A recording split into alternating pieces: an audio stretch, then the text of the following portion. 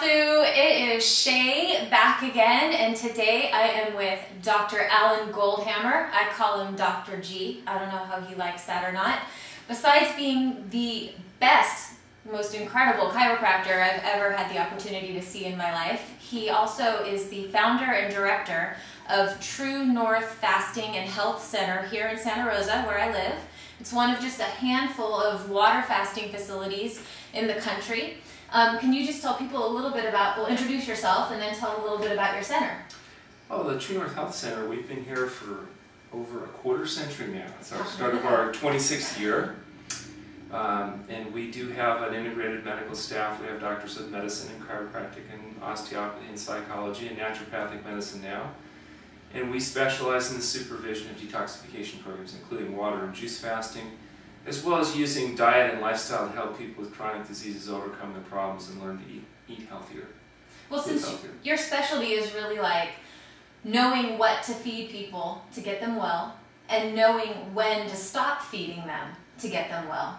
And I've had the opportunity to do a little bit of water fasting with your supervision, sort of. I know you would have rather I had been here, but you were gracious enough to supervise me long distance. And one thing that I thought would be a really great question for the RawFu community is I've been noticing on forums that people will say, I'm going to do a fast. I'm going to do a water fast. I'm going to do a juice fast. I'm going to cleanse. And I'll address the cleansing later. But if you could just, I'm noticing that people maybe don't understand like how to prepare for a fast or even what the right reasons to fast are. They're not scheduling for it, they're going about their normal daily activity, they're just doing it to drop weight. So maybe you could address that a little bit. Well, I think that's a very important area. The idea is that the body is always generating byproducts of metabolism and toxins and getting exposed, and the body's always trying to detoxify. And if you can detoxify faster than you're accumulating materials, you're getting healthier. And if for some reason you're accumulating materials faster than you're able to detoxify, eventually that becomes a limiting factor. So the idea of cleanses and fasting is to give the body kind of an extra edge, a head start, to try to move in the right direction faster than the wrong direction. The best cleanse is to just stop doing the things that are making you toxic to begin with. Stop the meat, fish, fowl, eggs, dairy products, oil, salt, sugar, processed foods, alcohol, coffee, drugs, etc., so that the body's not being overloaded to begin with. And the moment you do that, the body begins to detoxify itself faster than it accumulates. Now let's say though you have an individual that despite their best efforts, they're still not able to overcome an accumulative problem.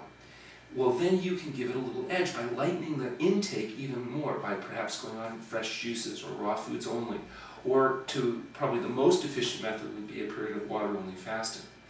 The problem with water-only fasting is it's a very intense, very rapid form of detoxification, which isn't good for everybody at all times. So sometimes there's a little bit of judgment that takes place when that's actually the best method. Usually the first step is just clean up the diet or lighten up the diet, and for the vast majority of people that's going to be enough for them to start to move in the right direction.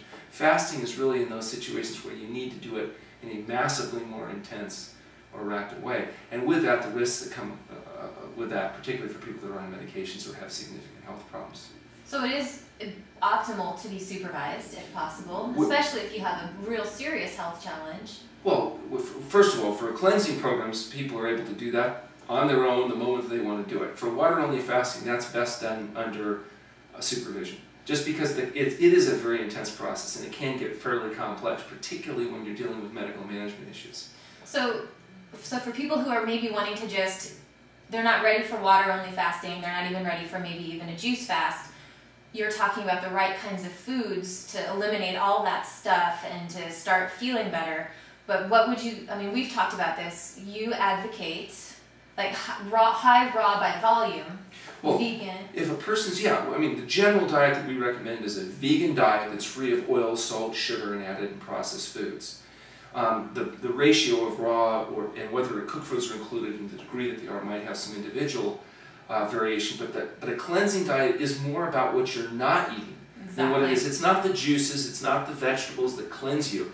It's not overloading the system with all that processed material. In other words, don't be drinking your coffee and eating lots of sugar, but having your juice and thinking that juice is doing anything inside that environment. And if you're really serious about cleansing, realize it's not just food.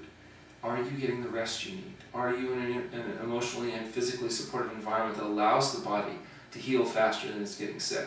All of those variables become important if you're actually trying to give the body a chance to do what it's doing. What's worse sometimes is a person saying, well, I want to do a cleanse, but I don't want to take off time work, I'm not going to rest, I'm not going to stop drinking coffee, but I'll just stop eating for a few days. You could actually induce more stress in the body than you benefit from, just because you're not actually giving the body an environment where it can try to do what it does best, which is heal itself. Thank you so much for saying that. Yeah, thank you very much.